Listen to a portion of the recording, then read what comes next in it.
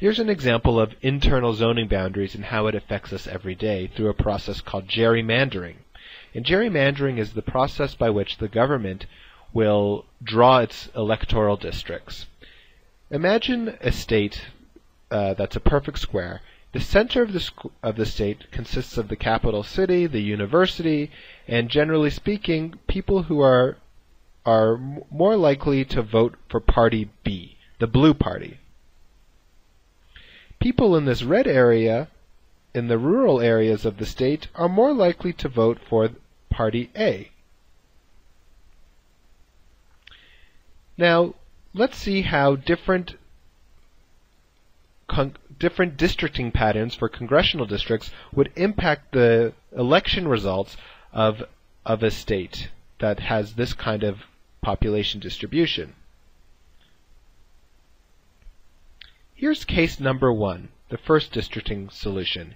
Here we divide the state into 4 districts.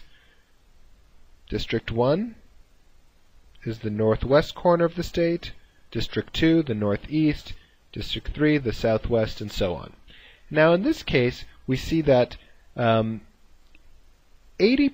of each district is covered, includes people who are more likely to vote for the red party.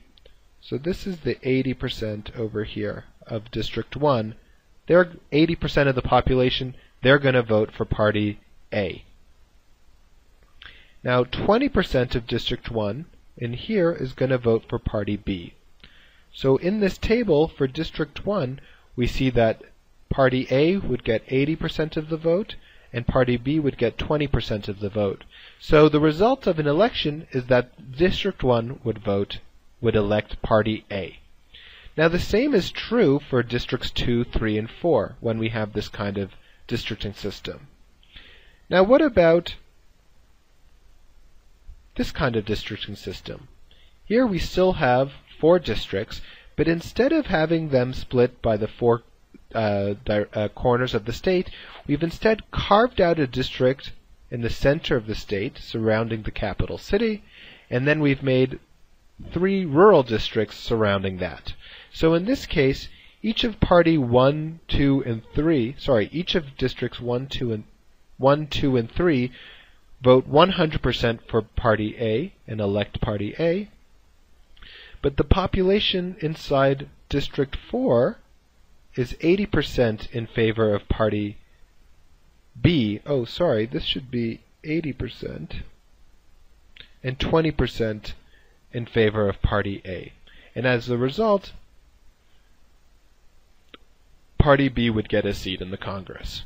Now, this seems pretty obvious to you, but I wonder if you've seen that this is actually something that affects us here in Salt Lake City. So here's a map of Utah, the counties, and the 3 congressional districts. And over here you see Salt Lake County in the center of the state. What do you see about that? Let's zoom in on it.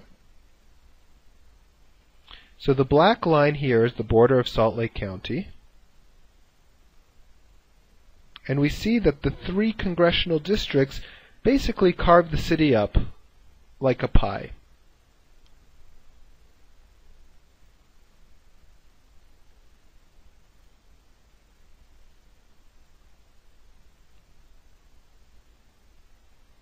So you've got the northwest part of the county included in 1 congressional district. You've got the eastern half of the county over here included in this district, and then you've got the southwestern part of the county included in the southern district. And if we zoom back out, we can see that those districts extend all the way out into rural areas, unpopulated areas, and out into the fringes of the state. Now, what do we know about the politics of Utah? We know that the Democratic base of the state of Utah is basically concentrated within Salt Lake City, and with a strong conservative base basically everywhere else in the state. So what have the congressmen done by districting the state in this way?